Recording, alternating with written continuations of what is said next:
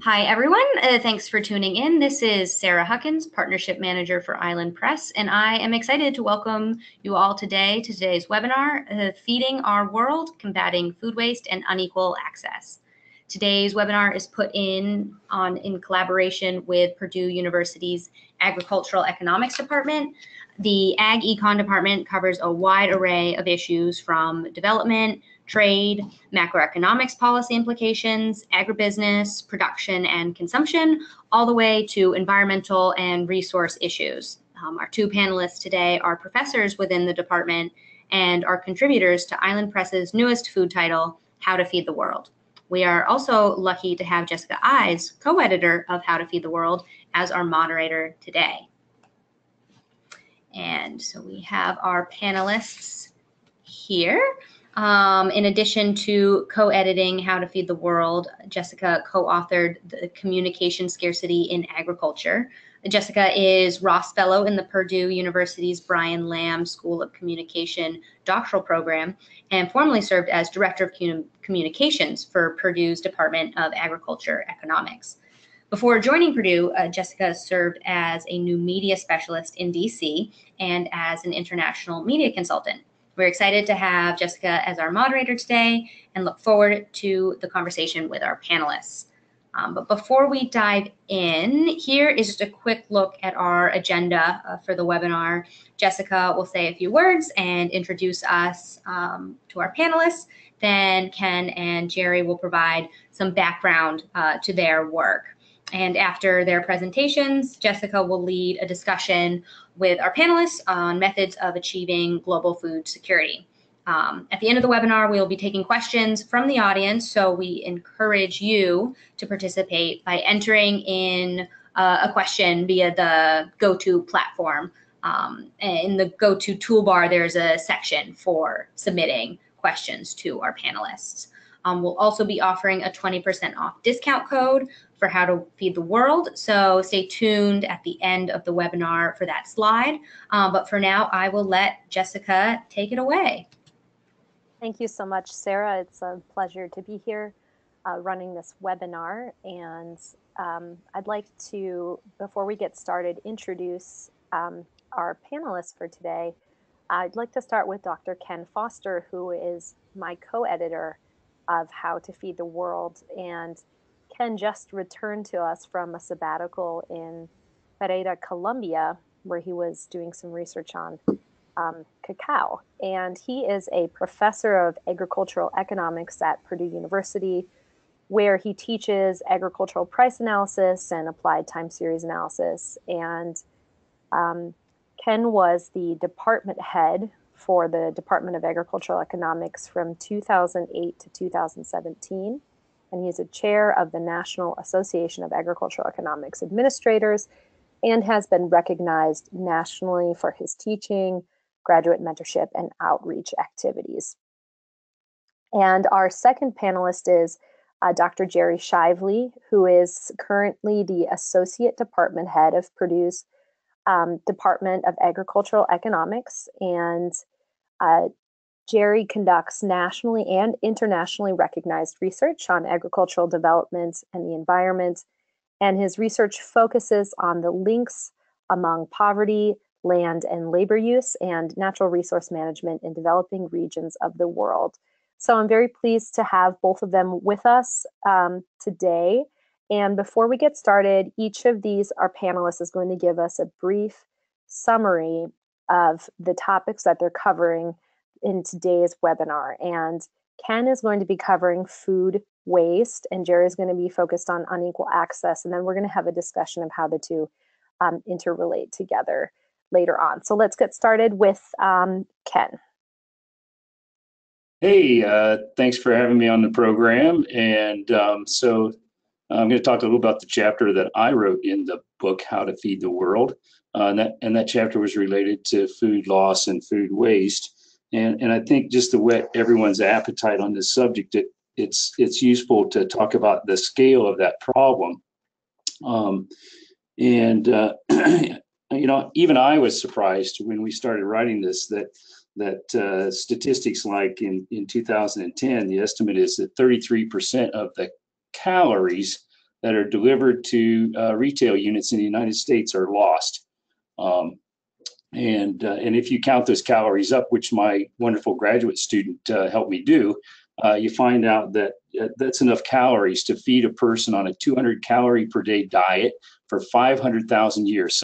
So it would be easy to conclude right now that we could solve the problem of global food insecurity if we would just collect all this lost and wasted food. But I think it's important to recognize that some of this food is not salvageable. It's spoiled. It's just not edible.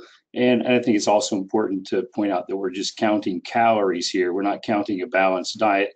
And all of this food tends to accumulate in particular places, these food losses. They're not distributed around the world where maybe the needy people live. So it's not a panacea here. I'm not proposing a solution to everything in this chapter, but it is a sizable problem. And you know, it's not just a problem of food insecurity with almost 16 million households in our country of the United States with insufficient food, but it's also an environmental problem. The EPA has estimated that food waste is the single largest contributor to our landfills in the United States.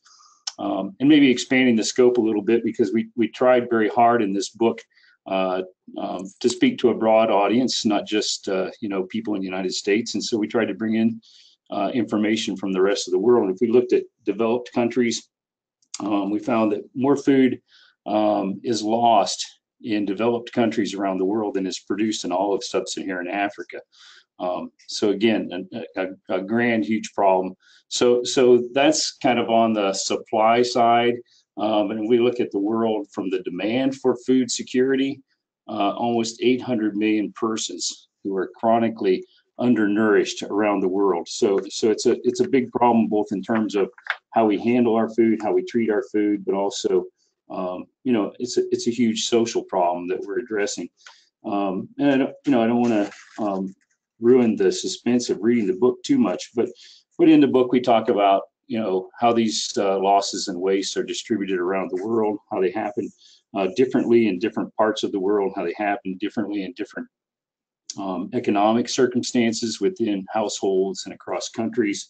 And for those of you who are interested, or those of us who are interested in taking action and having courses of action, we spend quite a bit of time in this chapter talking about how we as individuals might interact with our food consumption patterns and our behaviors, doing things like preserving food or repurposing food, as well as how our communities might react and how our governments might react to what is really a sizable problem, an important problem that's related to how to feed the world. Great, thank you so much, Ken. We'll have some opportunities to talk in more detail about that. Definitely we will. We'll be exploring that further as we go along. And Jerry, if you want to jump in now and give us a brief introduction onto your topic. Sure. Good afternoon, everyone, or good morning, good evening, depending on where you are. Really happy to be part of this today, and thank you for the invitation to join you. Let me begin by saying that although I'm speaking mainly today to the issue of achieving equal access to food, those who are interested in this topic really should consider picking up a copy of the book, because across the 12 chapters, we touch on almost every aspect of the food system, stretching from land and water to changing climate, to the role of technology and food systems. There's a chapter on trade. Of course, there's a chapter on food loss, as Professor Foster just alluded to. There's also a chapter on health and information. So there is, a wide set of observations and experiences cataloged in the book. My own contribution focuses primarily on smallholder agriculture. I've spent the last 2 decades studying the problems of farmers in marginal areas of the world, primarily in South Asia and in sub-Saharan Africa. And so my perspective on the issue of equal access to food largely focuses on areas where people produce much of the food that they consume. And those problems are quite different from the problems that we might observe in a developed setting, such as the United States, where access to food isn't always about access to the means of production, but rather to income or to markets that provide nutritious food. And one of the things that I would like to underscore at the start is that although we often use food as a kind of general descriptor of the problem that we're interested in or the issue that we're interested in, we should be careful to think not just in terms of calories, but also in terms of balanced diets and indeed nutritious diets, because nutrition is really, at the end of the day, the thing that's important, so much more important than simply consuming calories. The other thing that I would sort of add as a way of introduction is that to provide a little bit of truth in advertising, I suppose, I tend to be a technological optimist, and I strongly believe that the only reliable way that the world's going to produce, deliver, and distribute better nutrition to the world's population is through the use of better technologies. And so if we're talking about access to food or access to more nutritious food, then we also have to think about access to technology, access to information as a way of delivering the means of producing and distributing that food. I see that there's a slide on the screen that comes from my chapter in the book. It's a fairly simple diagram that just relates the total number of calories that people consume on the horizontal axis to the percentage of calories that are consumed in what we would consider non-staples or sort of higher quality nutrients. And as you can see in the United States, between 1961 and 2013, we've increased our calorie consumption on a per person per day basis, but the composition of our diet in terms of the percentage of our diet that comes from staples or non-staples hasn't really changed much. And so as we get into the conversation today, I think we'll be spending some of our time talking about the problems of food access, food waste in the United States, and contrasting that with the experience of countries, for example, in East Asia, Africa, South Asia, even South America, whereas the diagram illustrates over time there's been both a growth in total calorie consumption, but also a very fundamental change in the composition of diets. And part of that nutrition transition is still ongoing. You can see that in East Asia, diet composition is starting to approach similar to what the European Union might have experienced a few decades ago. But in Africa, we see that the nutrition transition is really just launching now. And as we project forward over coming decades, diets in Africa are going to have to fundamentally change, and the means of production are going to fundamentally change to address those needs.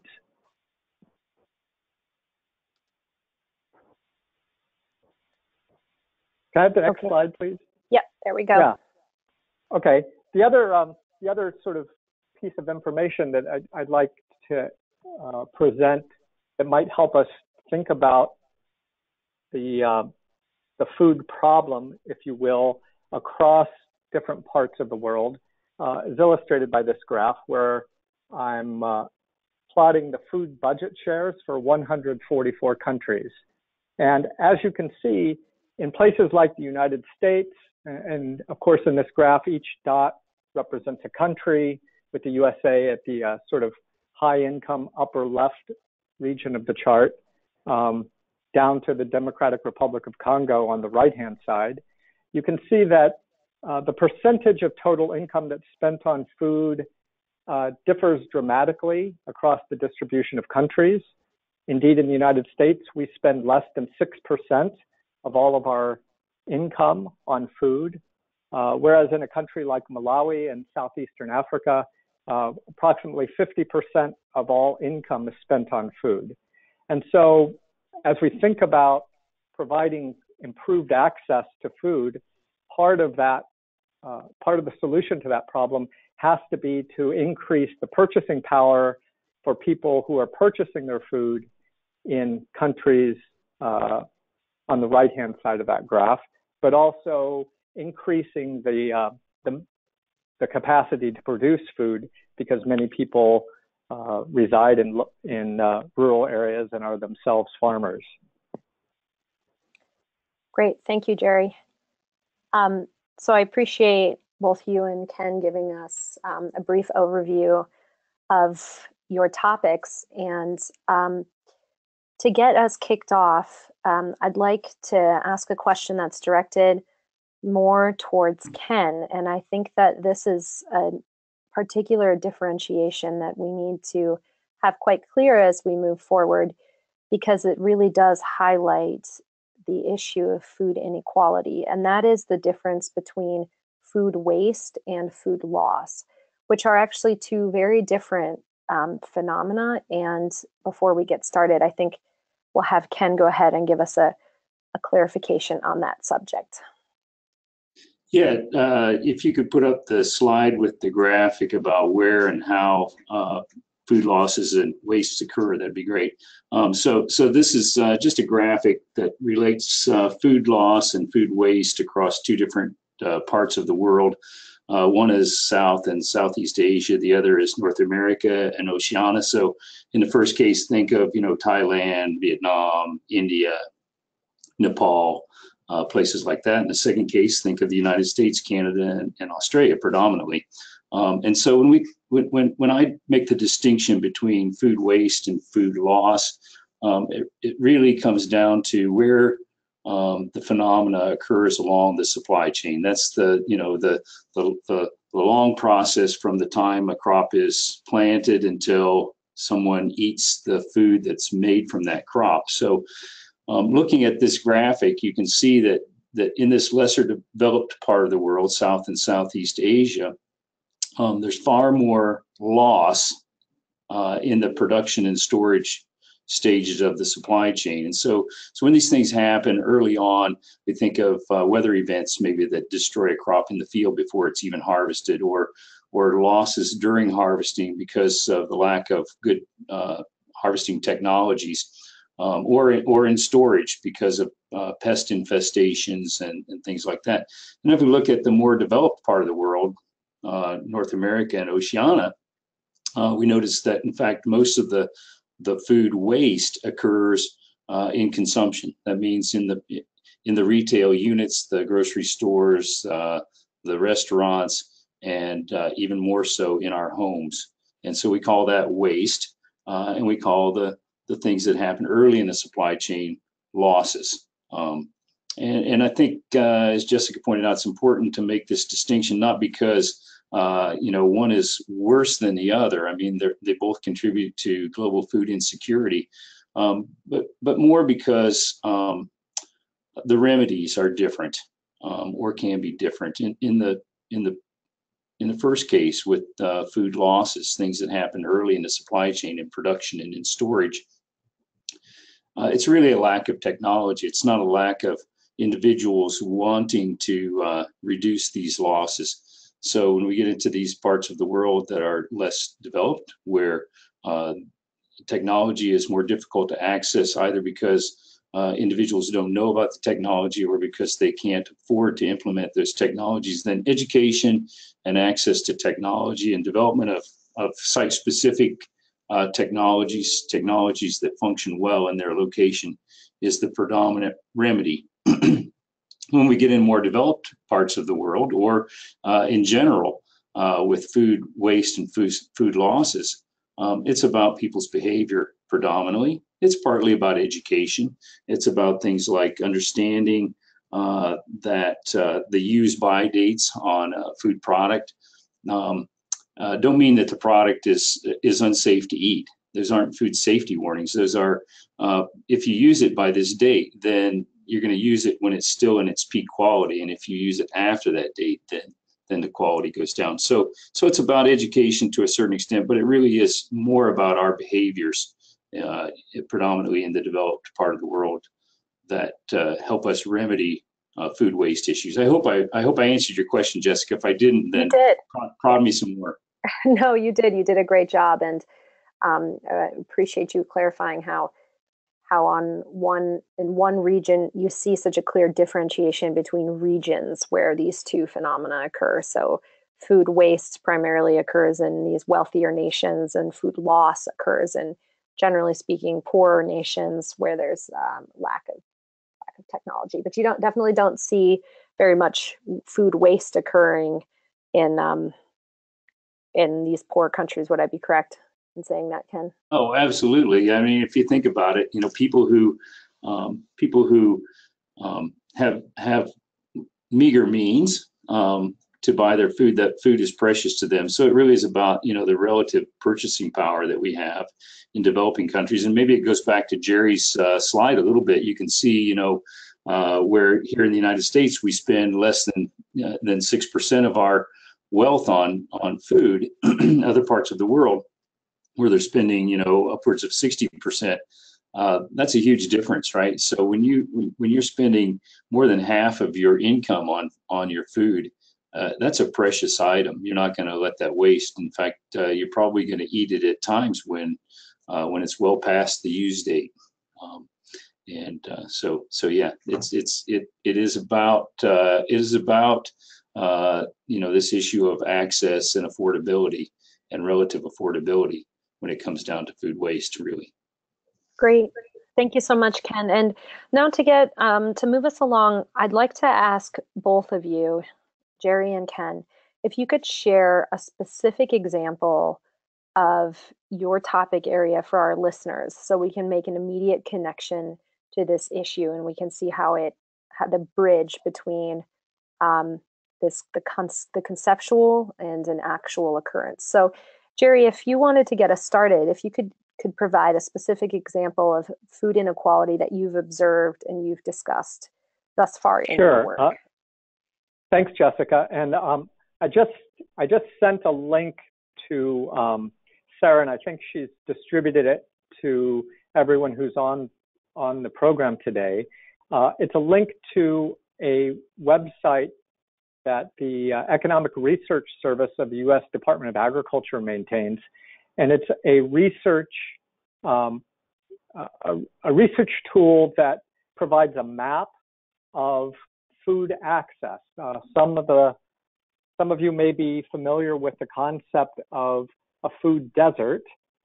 Food desert defined in various ways as a physical location in which people do not have regular access to a reliable, nutritious source of food, maybe because they live in an urban area where there isn't a grocery store within walking distance, or maybe because they live in a rural community and there isn't a grocery store within short driving distance.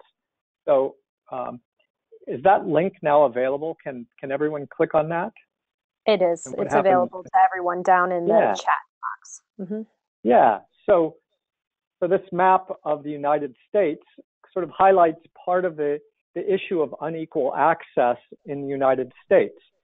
Even though we're a country of great wealth and income, and we're a net exporter of food to the world, it's nevertheless the case that there are a lot of places in the United States where people do not have access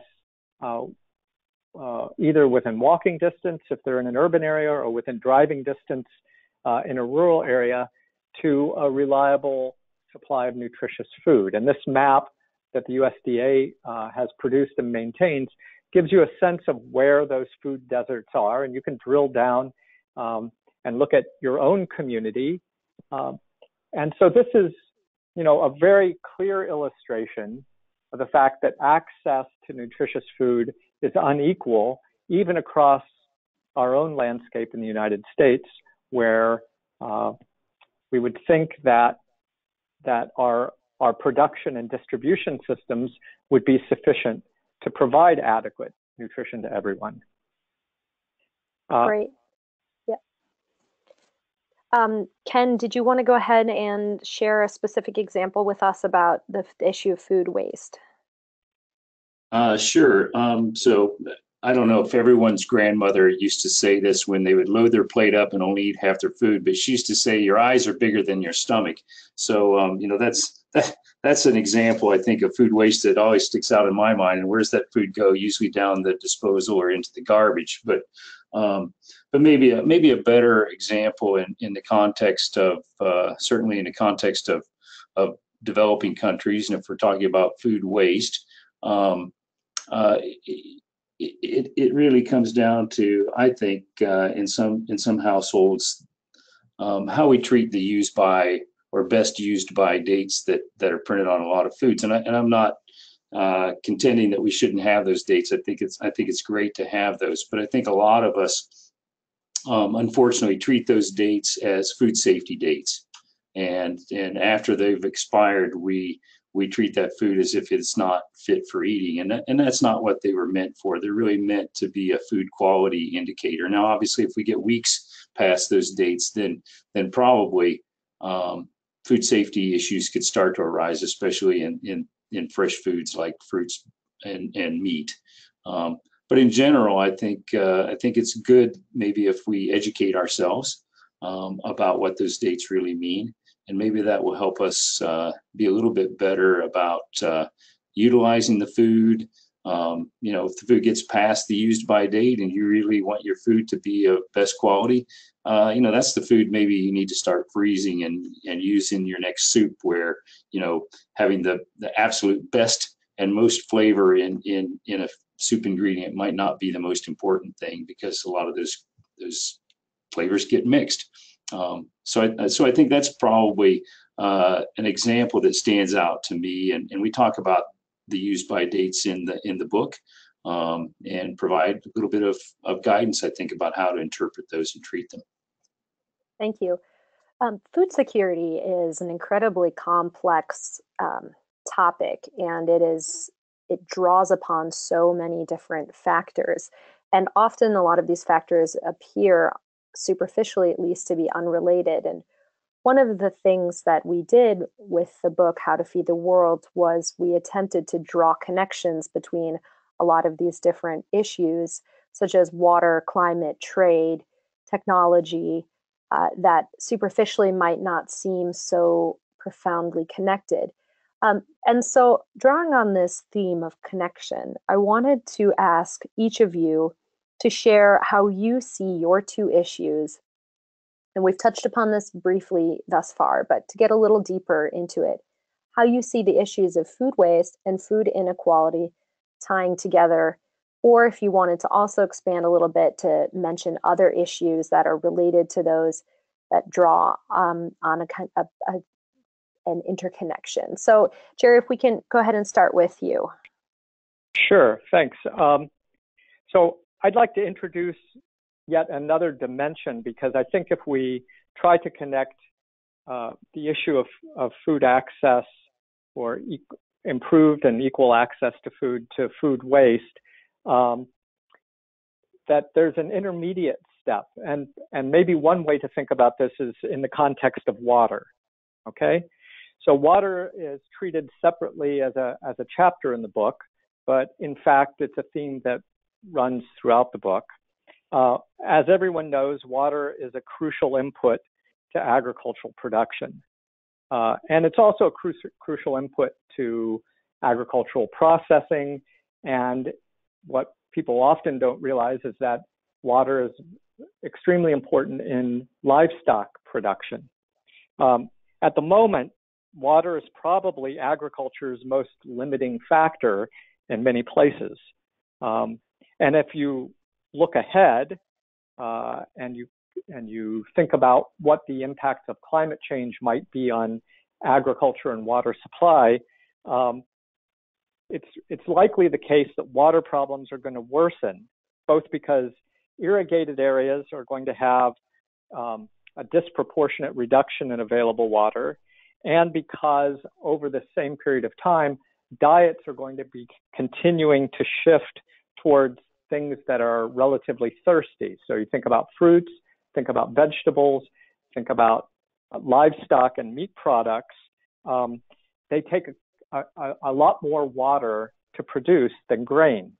If you go back to the graph that I displayed of food budgets and food budget shares, as people increase their incomes, their diets naturally gravitate towards more nutrient-dense foods, and often as part of this nutrition transition, people consume more meat products, right? So if you just do a sort of back of the envelope calculation, you find that it takes about roughly 1,000 liters of water to produce a kilo of wheat. And it takes approximately 10 to 15 times that amount of water to produce a kilo of meat, okay? So as diets shift from eating primarily grains to eating livestock products, including meat and milk, there are going to be tremendous demands on the environment, land, and water to supply those calories and those nutrients. So how does that connect to waste?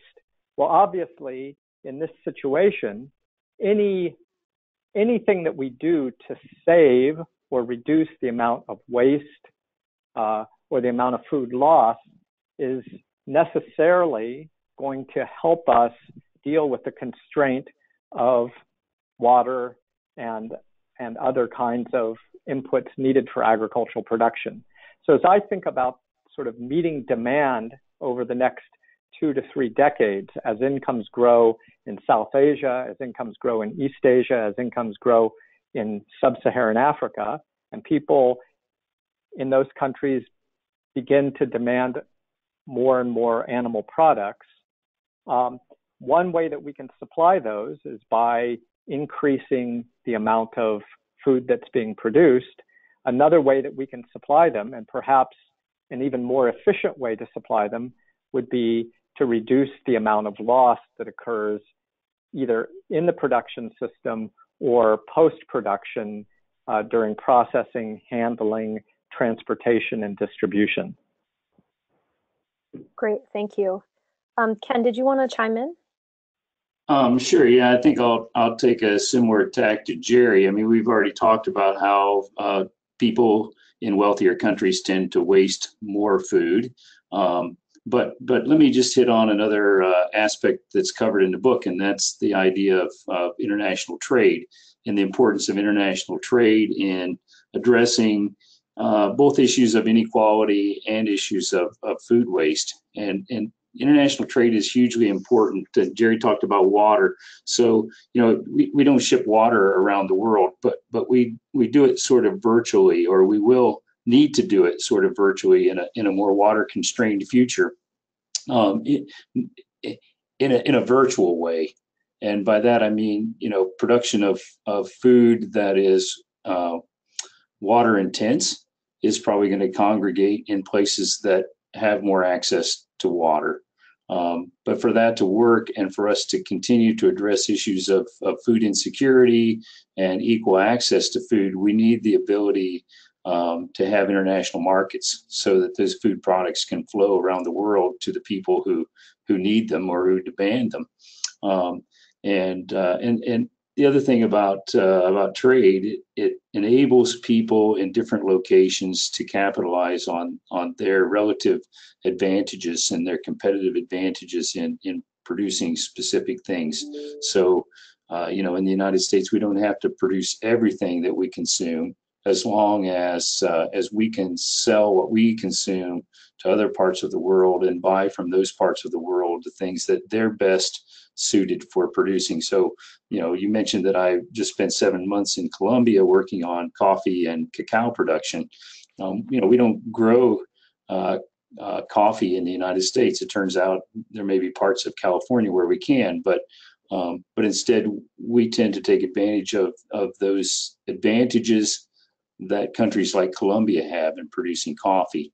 And we're able to do that because we have access to international markets and trade. And this is something to keep in mind in the current environment where we hear a lot of talk about trade wars and tariffs and things like that, that those have real implications, both in terms of access to food and equal access to food, but also real implications about our ability to address food insecurity on a global scale.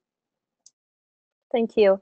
Now that we have done a brief overview of these topics and we've looked at some examples and interconnections between them, I'd actually like to ask both of you to explain how you might see a potential solution for your topic playing out, or an ideal that we could envision for this situation. And of course, it doesn't have to necessarily be broad and encompassing the issue in its entirety, but something to put forward to give us an idea of how we might go about solving at least a component of it. Jerry, if you'd like to kick us off.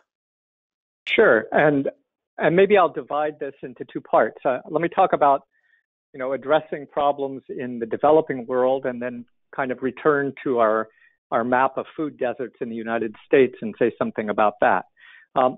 So if you think about the challenges of creating cheaper and better and more nutritious food in the developing parts of the world, you really have to attack that problem from the perspective of agricultural technology. And by technology, I mean, in the broadest possible sense of the term, the ways in which food is produced. Just a really quick comparison would point that in a lot of, say, parts of Europe, North America, yields for many of the crops that we're accustomed to looking at are quite high. They continue to increase, but there are a lot of what agronomists would call yield gaps in the developing world, places where the potential to grow crops is high, but where current yields are still quite low. So, for example, in Africa, you might find yields of, just maybe 10 to 20 to 30% of the yields that might be achievable in Europe or the United States. And one of the reasons for that is that the technology of production is still quite traditional, and a lot of the genetics of improved crops, particularly hybrid crops, haven't reached or haven't been fine-tuned for the African setting. So, for example, if you go to a country like Ghana in West Africa, it has some of the best land in the world for growing maize. But currently, only about 3% of the land in Ghana is planted with hybrid varieties of maize, compared with a place like Brazil, where maybe 90% of maize is produced with hybrid seed. So just the simple act of improving the quality of seeds that African farmers have, and perhaps pairing that with inorganic fertilizers that will boost yields on African farms, would have a tremendous doubling or tripling of output on those farms. So in developing country settings, I still see technological advancement as the key to achieving greater food equality. If I shift my focus back to the map of food deserts in the United States, obviously the problem with food deserts is not that there isn't high yielding varieties of crops being grown. Indeed, there are food deserts in many Midwestern states where in urban areas people can't get access to nutritious food, but there's plenty of farmland surrounding those individuals. So how do we solve the problem of food deserts? Well, it's not by improving the variety of seeds that are grown in fields.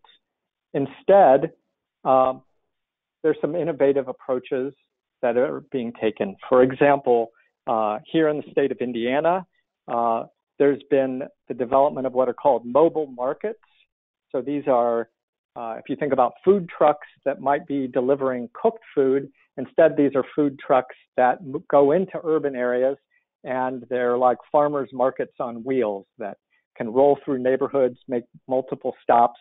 When I was a kid, there was a bookmobile that used to come to my neighborhood, and the kids could walk onto the bus and select some books. You didn't have to go to the library.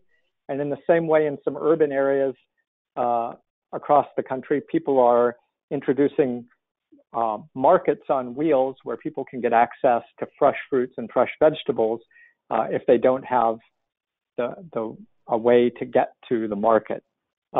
Similarly, there's some very innovative approaches to financing, and including some ways to create insurance for investment in urban areas where markets could be developed. And then, of course, urban gardens are another potential way to address some of the food desert issues, especially in some of our major American cities. Thank you. Ken, can I pass it over to you? Yeah, thanks, Jessica. So, so again, like Jerry, I probably need to address, developing country issues that are focused more on food loss, and developed country issues that are more on food waste. But and I think my answer to a certain extent is going to mimic Jerry's when we go to developing countries and we talk about food loss issues. It's really about access to technology. So the food losses or the grain losses of an Iowa farmer, for example, are a fraction of those of a farmer in a developing country, predominantly due to the access to technologies, harvesting technologies. And one of the things that we have here at Purdue in the post-harvest, in the storage technology area, the Purdue improved crop storage technology. It's a hermetic bag, and it's been incredibly successful at reducing post-harvest losses in Africa with crops like maize and beans and rice. So historically, farmers who try to store those staple crops either for their own home consumption or for consumption by family-owned livestock or poultry might lose upwards of 60% of their crop during the storage process to damage from insects and molds. And with a simple technology applied to storage of these things, we can reduce those losses almost to zero. So technology, education about the technology, continued really research and development into new technologies is the ideal, I guess I would promote from the point of view of food loss. When we talk about food waste, because this really has more to do with the behavior of individuals, I think an ideal maybe that we could strive for is a cultural shift in the developing world context, where maybe we do a better job as individuals of internalizing and acknowledging that problem, and really, I guess, internalizing, acknowledging that there's a social cost to food waste. So, one, we don't like to see people suffering from malnutrition in our community. Well, many of the people who are suffering from malnutrition are not in our community.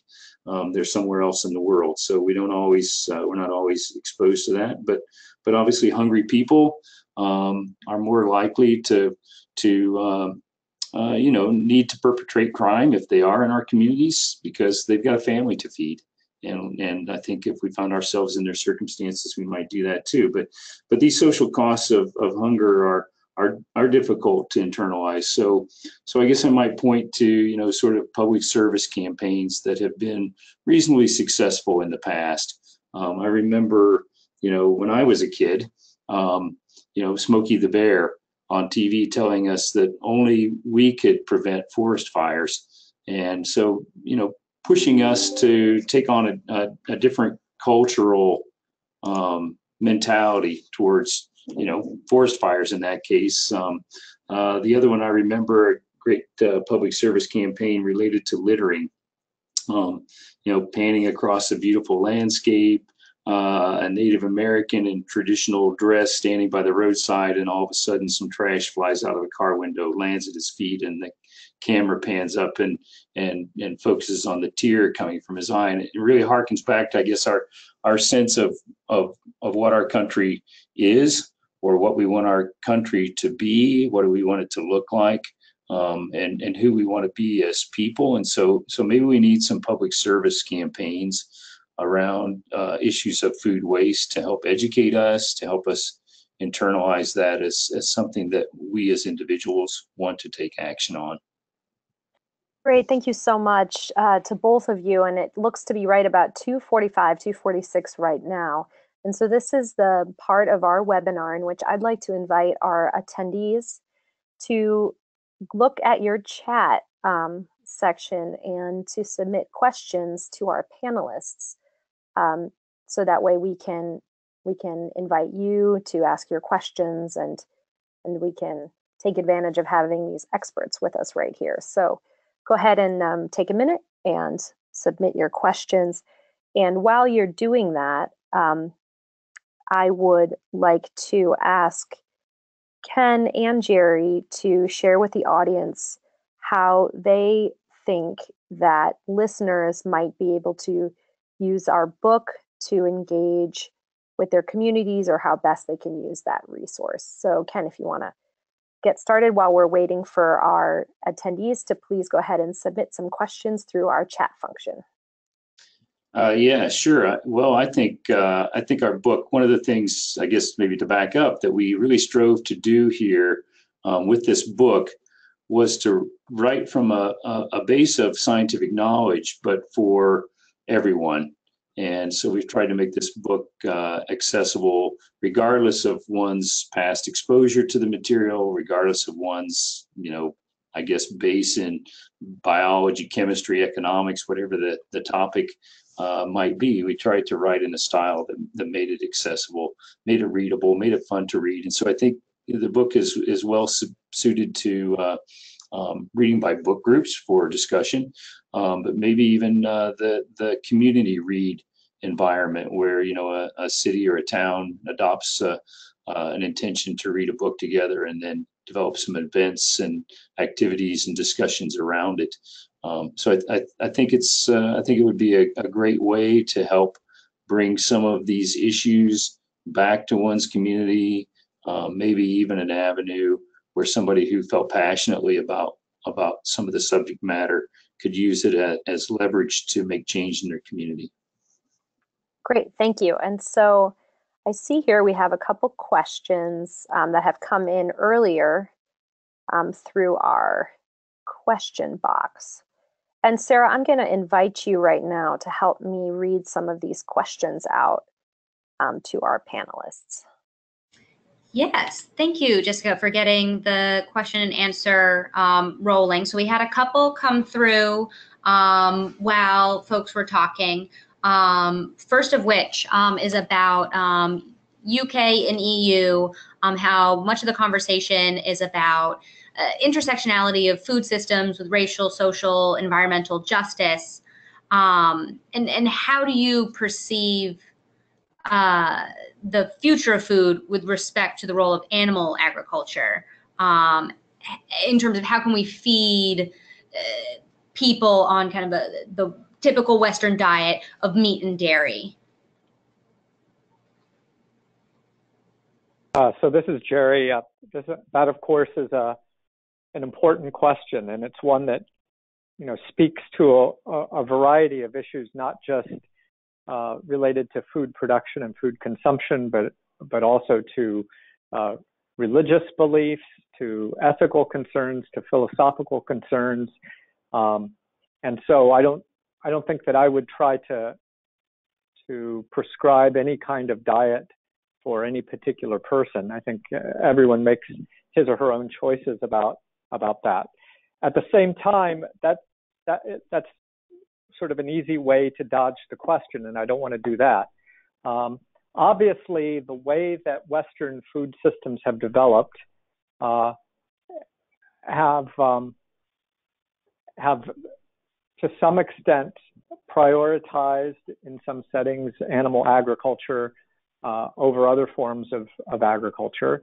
And I think that you're now starting to see some of the realization of the negative aspects of animal agriculture appear. And I think that Western diets are evolving and are continuing to evolve. Beef consumption in the United States peaked some time ago and on a per capita basis has declined. And so I think as people begin to see what the true environmental costs of our food systems are, we'll begin to make informed decisions as consumers, and those decisions will continue to shape the landscape for what kinds of foods are demanded, and then our food industry will respond in kind. So I really see that our food system is something that serves the demands of consumers, and when consumer demand shifts, then the food system will shift accordingly. That's not to say that we can't be more proactive and we can't find ways to improve efficiencies in our food systems, and indeed to find better ways of doing what we're doing. And it's also not to say that there isn't an important role for education to speed the flow of information as well. So I think it's a really important question. Obviously, trying to support 9 billion people or more on a Western-style diet is probably not sustainable in the long run. And so there will have to be some adjustments and changes made. Thank you. Sarah, do you want to go ahead and lead us into the next question, please? Yeah, we have another one that kind of piggybacks off of that one. We had a question about a shift towards a more plant-based diet, which we've kind of touched upon, but they also were putting it in the context of organic agriculture and what might be the role of that in feeding the world in the future. Okay. Yeah. Dan, you want to take that? Well, I can try. I think it's not like Jerry's answer that it will depend a lot on technology, advances in technologies that will drive different types of agricultural systems, make them affordable. I think one of the things we have to be careful of is the balance between prescribing a particular agricultural system and in this issue of equal access. Because if we prescribe an agricultural system that is unaffordable to large swaths of people, then we exacerbate that problem of access for those people, and we exacerbate some aspects of food insecurity. I think technology is hugely important because we're still discovering a lot of things. For example, the soil microbiome and how plants interact with each other in an interplanting environment, and we're discovering new things about epigenetics, how plants express themselves in different environments and under different situations and different stresses, and so I think we need to be very careful. I'm not advocating for one agricultural system over another or against any agricultural system, but I think we need to be careful right now not to close doors on different technologies that could be vastly important to our ability to feed the world longer term. Excellent. Thank you. And one of our other questions is about a case study of Ghana. Attendee notes that a major problem in Ghana is access. And so the question is, how do you get the food produced by small-scale farmers from production points in rural areas to urban areas? That those transportation networks, how do you strengthen that, and how is that related to access? Yeah, this is Jerry, and let me address that. Perhaps not in the context of Ghana, which I don't know so well, but in the context of Nepal, a country that I've worked in quite extensively, and most recently worked with the UN World Food Program as a part of their earthquake reconstruction efforts. Nepal is a country that's very challenging in terms of topography. Most people know it as a mountainous country. There are pockets of individuals, communities that are living in quite isolated settings.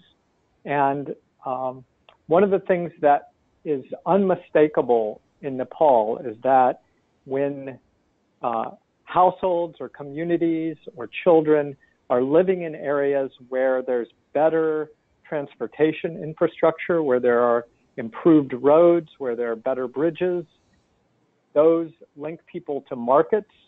When people are linked to markets, it means that as farmers, they can get their goods to market and receive higher prices. It means as consumers, they can buy food that's brought from other places at lower prices. It also means that people have better access to healthcare, better access to education, better access to information. And all of those things combine to improve nutrition, especially the nutrition of children. And so I'm quite sure that although I would not want to necessarily advocate that all investment has to occur in roads and bridges and transportation, that we also need to think about the food system as something that depends on and relies on good transportation infrastructure. And therefore, we can't solve the access problem simply by focusing our attention on what's happening in farmers' fields or what's happening in urban markets. We have to make sure that we're also investing in the kind of infrastructure that links communities, links farmers, links consumers, and ultimately, to return to the point that Ken made a moment ago at the start of this, links communities and countries to international trade, because obviously the best way to take advantage of the things that you do well is to be able to sell those things into international markets. And the things that you can't do well, you can purchase from international markets. Thanks, Excellent. Jerry.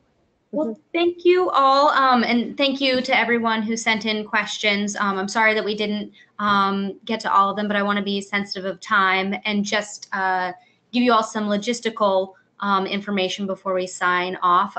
As you see on your screen, we have the discount code for How to Feed the World. So I encourage you to explore the text more deeply with our 20% off code for feed.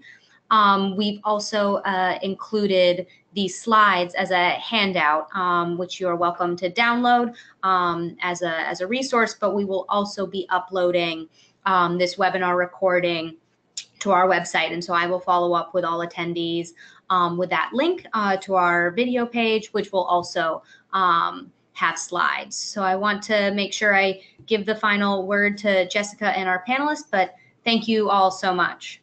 Thank you, Sarah. And just a quick parting comment before we wrap up this webinar. First of all, thank you again to all of you for joining. And I apologize to those of you who submitted questions and we didn't have time to answer. And I do want to stress something that we stress in the conclusion of the book now to all of you, is that feeding the world is going to be a challenge that is broad and complex, and it's going to require a great diversity of skill and insight and contributions from a wide array of people.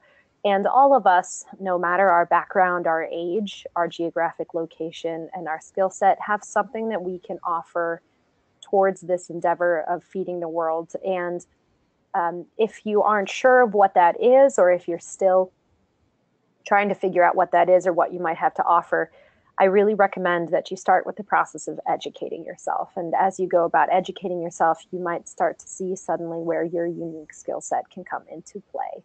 So again, thank you very much to all of you. Thank you to Jerry and Ken for joining us, and to Sarah for working so hard to pull this together.